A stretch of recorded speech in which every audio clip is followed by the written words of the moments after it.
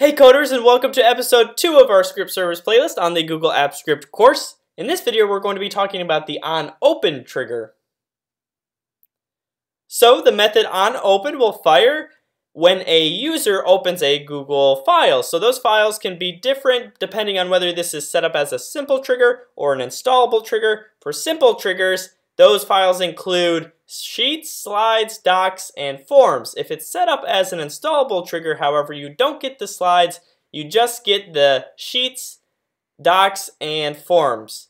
So the syntax though is exactly the same. It's onOpen, and then there's an optional parameter, E. So let's look at both.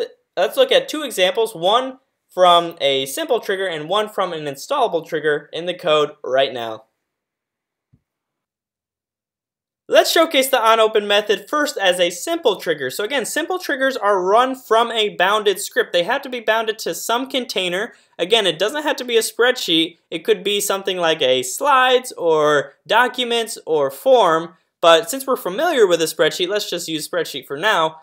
And again, so simple triggers, they are reserved function names. So if we want to do onOpen, we have to type in onOpen exactly like this. It has to be capitalized O, lowercase o in the beginning, and it has to be named, again, onOpen. You can't name a custom function like this because this is a reserved function name. So now that we have this, let's just write something simple like spreadsheet app.getUI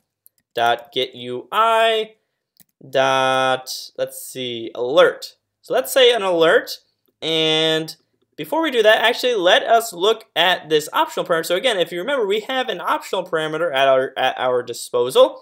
So this whenever this function runs, it's going to send data through, and we're going to capture that data now through this event parameter. And we'll probably go more into what data we can use, but let's just use, say, auth mode for now, just so that we can see that we're indeed capturing data. So it's going to now open, when we open this spreadsheet, we're going to get an alert, and it's going to tell us what auth mode we're using. Great, so now if we save it, we don't have to run this function because now it's saved, and again, this is a reserved function name. So if we go back to our container, and then we open it, so we can just refresh it for now because that's similar to opening it. And if I have edit access, which I do because I created it, but now I should see this new pop-up. So this is, again, this wasn't run by me manually. This was totally run automatically, and I get now this auth mode which says limited. Again, we're going to go into what that means later down, but just to see that it's working, now anybody who has edit access to this container, this spreadsheet, will get this pop-up, and they won't have to click any run button or anything. It's totally automatic.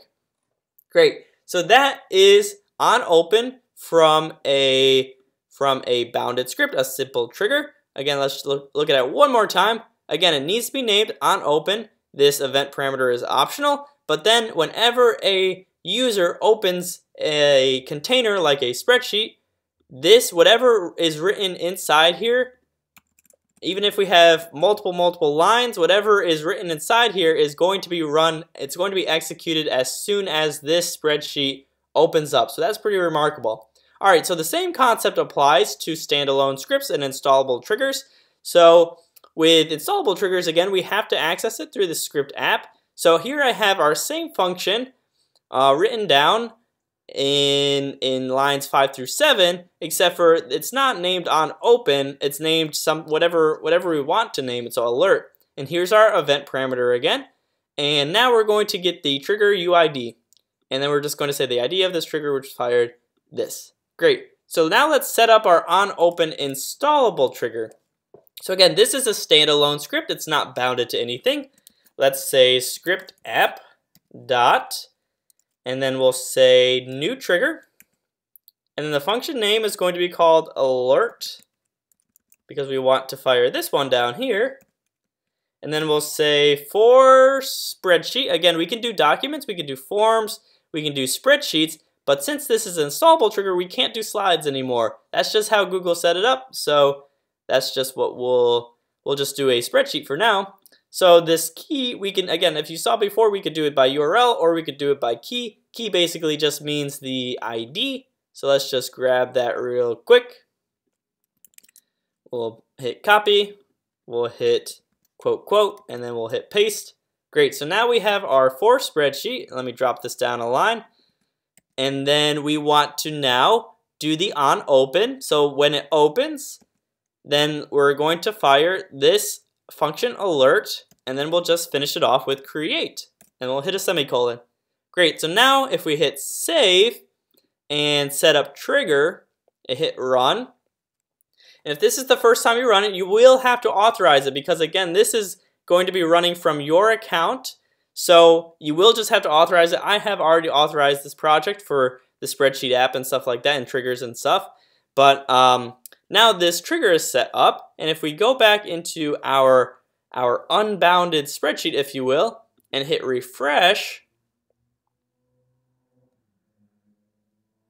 and it's working in the background. But since we opened it, now we get this pop-up. So that says the ID of the trigger which was fired was this very, very long complex number. And again, this is exactly what was in our alert function. So this is just another way of setting up an onOpen trigger. This is the installable way. And then this is right here, the simple way. So guys, you can do it either way. It's just based on whatever project and the use case that you need at the time. There are advantages and disadvantages of both, but they both work perfectly. And I hope you learned a lot from this video. Don't forget to like and subscribe, and I'll see you in the next one.